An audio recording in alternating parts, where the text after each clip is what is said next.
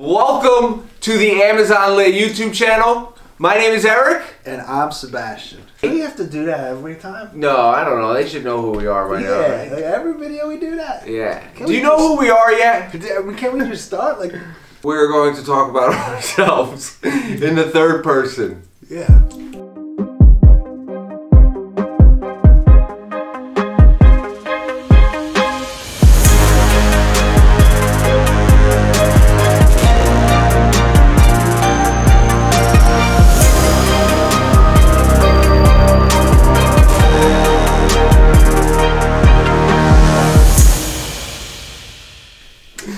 Humble beginnings. Humble beginnings. Where did you grow up, Sebastian? I was born and first started my journey in Jersey City, New Jersey. Okay, it's rough streets over there.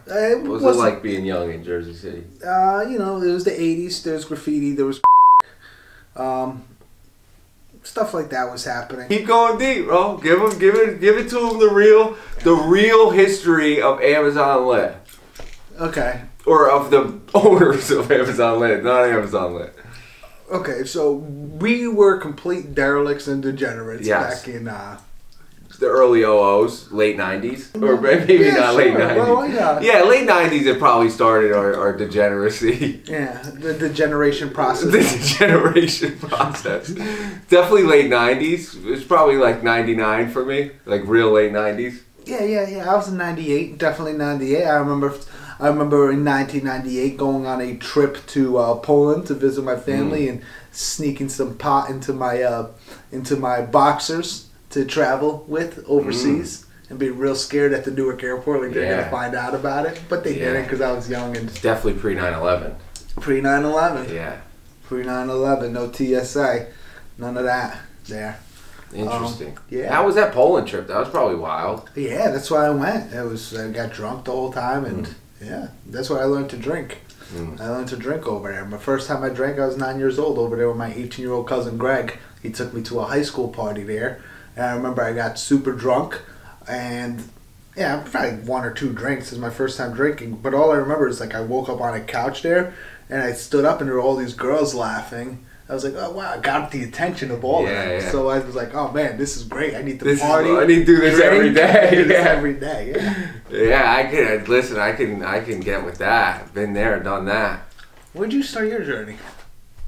So Hackensack Hospital, September 23rd, 1987. This guy popped out of my mother's womb, full grown, this size. I was this size, full head of hair, incredibly good looking like I am now. But yeah, and then grew up right here, North Jersey, born and raised. Any siblings? Yeah, I got an older brother.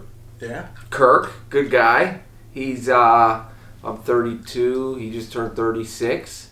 He's and kind of like you, how with your cousins you went to Poland and kind of got introduced to the party. And when I was younger, Kirk was kind of my influence into I always had older people around me and so like the whole party scene was appealing, and same with the girls and the friends and the attention. It was definitely something I appreciated.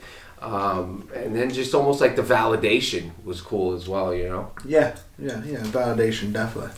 I mean, I remember being shy and all that, so it helped with the shyness. Yeah, 100%. Get a couple drinks in you and no longer shy, walk up to that cute girl in the corner, talk to the group of guys that you've been trying to be friends with. So I get that 100%.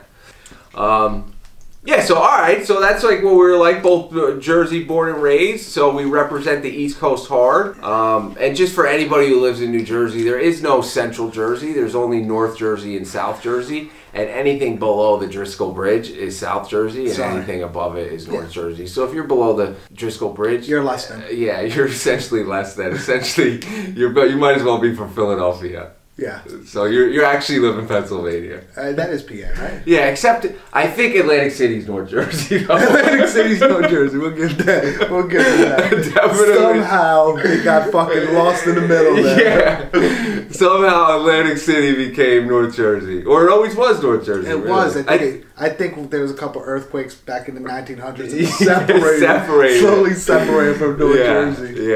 Yeah, but definitely Atlantic City.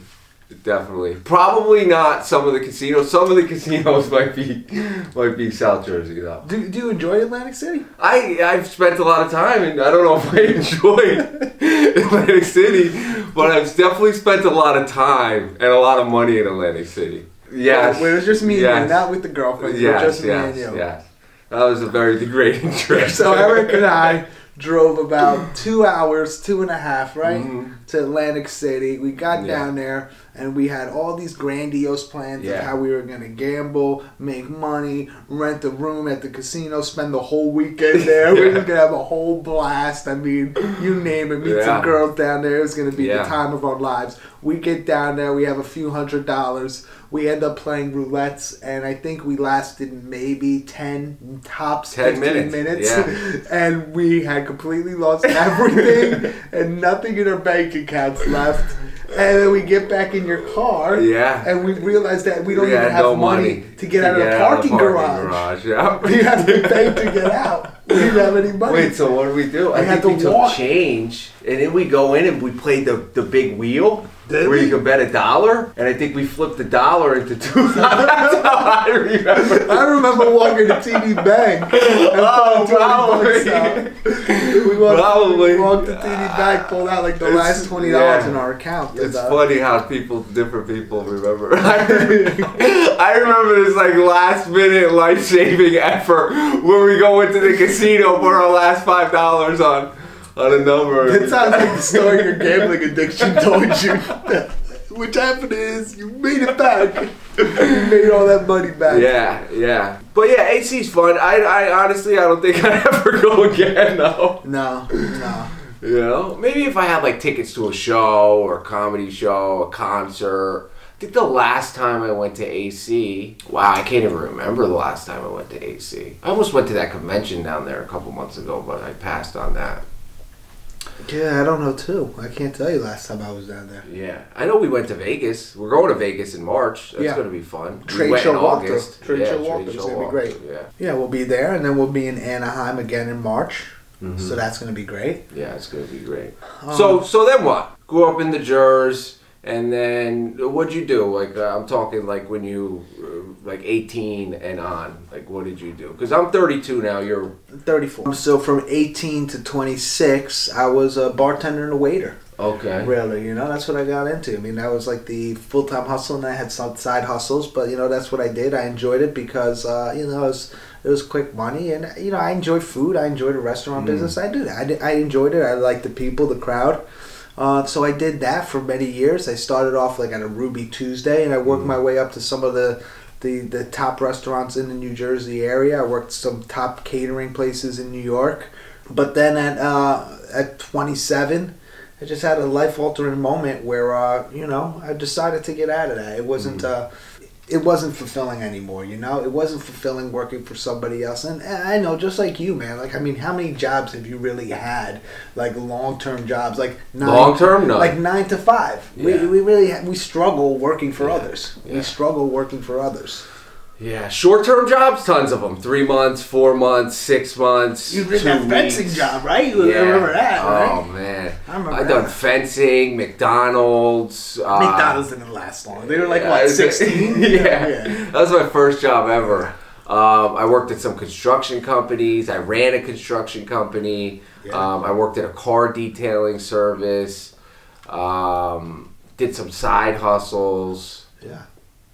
I don't know what else. I'm sure there's some other jobs in there that I can't think of. Worked at a Muscle Maker Grill. I think my longest running job before, you know, we started doing this. The Asian place? The French Asian fusion place, or working with Humble Ted. Humble Ted had his side gig. Yeah, landscaping, right? He did landscaping, and I was his... the right-hand man that would show up sometimes, not always, but when I did, you know, we get the job done. And I think that was one of my longest running jobs, but that was seasonal, so I thought, you know. Yeah, but whatever happened to that business? You just stopped doing it? Yeah, you know, customers went, and I wasn't doing it anymore with him, and he didn't find someone to do it with him, and it just became a hassle more than a hustle. Yeah. So he let that go, and then, you know, he joined this with us, you know, with back back when it first started, you know? Yeah. Yeah. So me too, you know, I grew up in Jersey my whole life, and that's been my story. I have 2 siblings, a stepbrother and a half-sister. One's older, one's younger. I don't really have contact with my stepbrother. Wait, your stepbrother? Yeah. What? Well, this guy for 17 years, all of a sudden he's got a fucking stepbrother? Yeah. Where does he live, dude? Florida. Oh. Florida, Kyle. Oh, man, you think you know somebody until you do a YouTube video with them. You know, I'm telling you, if you have a friend, you gotta do a YouTube video with them, because if you don't, you're never gonna know who they Come truly on, are. you knew about Kyle. You must have forgot. You've even probably met him. His name's Kyle. I have no idea. You probably even met him. I've met him too. He's a few years older than me. But no, it was pretty ugly when I was like 9 years old. He was 12. And he went to visit his mom on vacation and never came back. And there was court involved, and my stepbrother was devastated, and you know, it changed the whole family dynamic. Yeah. And I really haven't had contact with him since. So I mean, you're talking 25 years. Wow. So yeah, if I don't bring him up, it's because he's just not on my mind. Yeah. Yeah, which happens, is common. It's crazy, relationships with family. They could be the most freeing and the most fruitful relationships, but they could also be some of the hardest to maintain. Absolutely. Definitely. And it takes some work and some effort. Absolutely. And then you know, in the last live video we were doing, and people asked like, how have we stayed in contact and how have we learned to trust each other through business and regular relationships? And really, when I was thinking about the filtering process, it really is. Like, I mean, we both had tons of friends, and through the years, it's like the circle just gets smaller and smaller and smaller and smaller. Once you see who you can rely on and who's got your back at the end of the day, it just gets smaller and smaller. And that's what it is, you know? Yeah. I mean, shit, I know you've had friends die. I've had friends die. We've had friends go other ways. And then you just have friends that you find out aren't friends. They were just party buddies, which is cool. Acquaintances. Yeah, cool, which is cool. It's just part of life. Yeah. Part of life, absolutely. Yeah.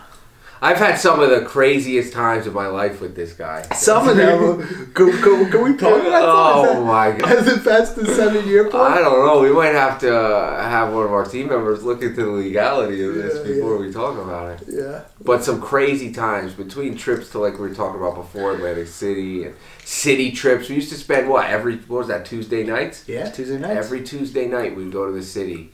What do we do? I was living in Brooklyn. Yeah. So Sebastian would come stay out by me, and we would actually go perform. We perform at open mic nights where we were inspiring or aspiring rappers. Inspiring to some too.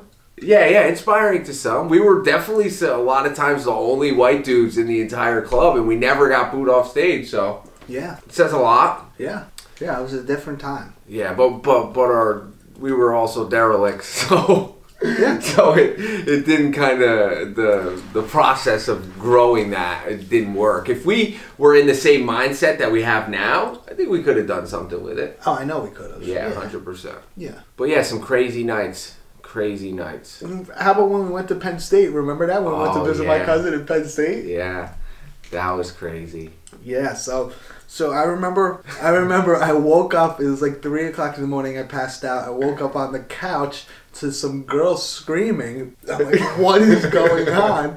And my cousin was living in this International House of Friends. That's what it was called. It was called the International House of Friends at Penn State. And Eric and I went up there. We were gonna go. We went for a couple days. You know, we brought some weed with us, and we were smoking and stuff. And this one girl. What happened with her? Because I was sleeping. What happened? Yeah, so she never smoked before, and at the time I couldn't smoke for legal reasons, and so I just was giving people, you know, ganja to smoke, and she never smoked, and I was like, yeah, sure, if you want to smoke, here, try it. And she smoked, and she like really like freaked out. Like for like 10 minutes she had like a conniption, and it was like, listen, I know marijuana is practically legal in, I don't know, 10 states now. It's you know, it's not harmful. It can be if you use too much of it, but I knew she wasn't going to, like, nothing bad was going to happen. She was just tripping out a little bit. Yeah. But she woke Sebastian up. Yeah, screaming. She was screaming and crying, and all these international friends who have never... Speaking all different languages. Never partaken in something like this.